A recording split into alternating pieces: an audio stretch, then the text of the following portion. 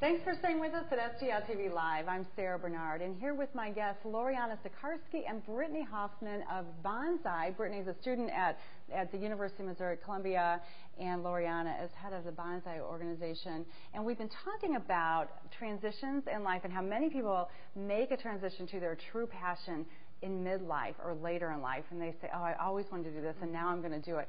But Brittany, you had that the good fortune, I would say, to go back to what your true passions were at a young age and kind of give yourself a restart. And Loriana, how do you feel, like where do these expectations come from, and how can we really understand the expectations on us as people, but also kind of set boundaries to be our true authentic selves? That's a great question, and I think part of it is just thinking about who is influencing you and encouraging you in what direction. And so what I ask clients to do is actually create a list. And so what are those messages they're receiving from? It could be parents. Even people in their midlife are receiving messages from their parents on what to do.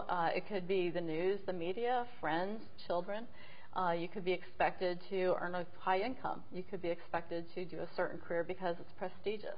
And to take a look at that and really mirror that to, are these my values or are these other people's values? And I think one reason people often switch at midlife is because they get so frustrated and burned out, they finally said, I've had enough. But if you do that sooner, and that's what I encourage students to do, and really pursue who they are themselves. And one thing, when I was changing careers a few years ago, and I said, what do I want to do? There were a lot of expectations. Well, you should keep a stable job. You're at a university. Keep that government job, my dad said. And while there's value in that, my passion was helping people, and that's where my joy is. And so I left that and took the risk to start Bonsai so I could pursue it. And I really encourage people, because there's nothing like doing what you love. Exactly. And so having been through that same transition yourself, it's easier to relate to these things that people are, the powers they're fighting within themselves, really. And Brittany had courage. She had a lot of courage to stand up to those. Yeah.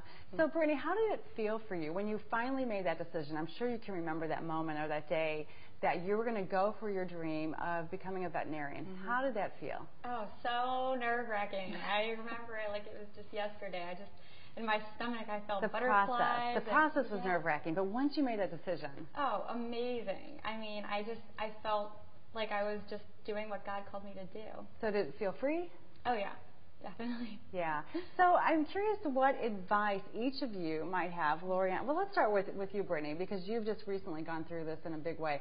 Advice, in your case, for college students, for high school seniors who are making that decision, and everyone asks, well, what's your major going to be? Or, you put that on your college application. How important is it that you know that at that moment? I would say, as cliche as it sounds, just follow your heart. And, do what you feel called to do and do what you're passionate about. And what if an 18-year-old doesn't know what they're called to do? Because not everybody has the clarity that you had, even though you were pushing it away. Right. I think soul searching is incredibly important.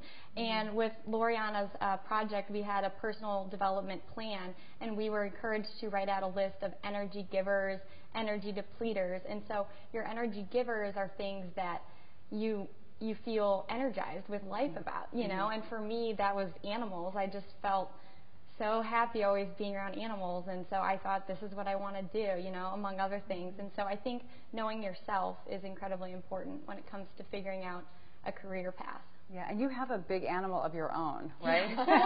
All of a sudden I'm remembering this. Tell us about your pet.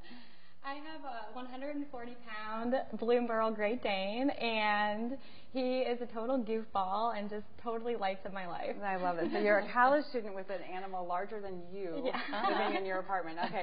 Loriana, what advice do you have also for people, for young people who are starting out, and what kinds of coaching are you doing with young people, similar to what you've done with Brittany?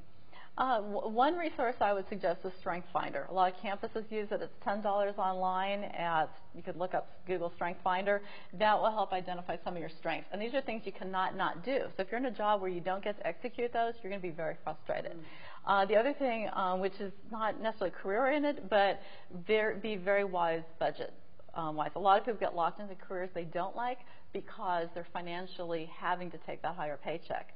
And so if you can be flexible, that gives you a lot of power to do what you really love.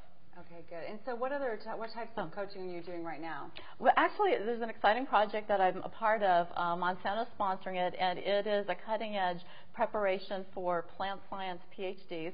And we've taken 14 elite students at Mizzou to give them the soft skills so that they're successful in a leadership role when they graduate. And all those, they're great technically, but they don't know how to interface or collaborate as well as they would need to if they're going to be a leader someday. So we are doing one-on-one coaching as well as group coaching to really shorten that learning curve for them. And they're doing awesome. Great, it's great. exciting. So right here in St. Louis at Montana, we've got some great coaching going on with young people. That's wonderful. You can get in touch with Bonsai or discover the full breadth of all of their services. Visit their website, growwithbonsai.com. Stay tuned. We'll be back with no sweat presentations after this quick break.